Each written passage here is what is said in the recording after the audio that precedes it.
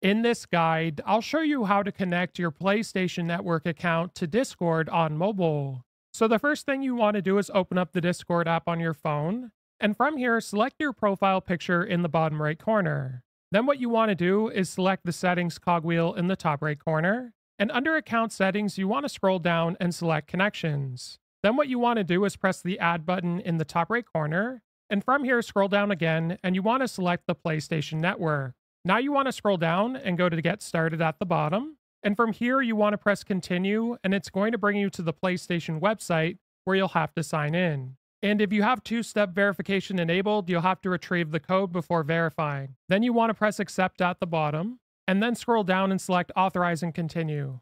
Then it'll say that's it, you're connected, so you can press done, and then you'll see on this screen that your PlayStation Network account is connected to your Discord. If this guide was helpful, like and subscribe, and we'll see you in the next one.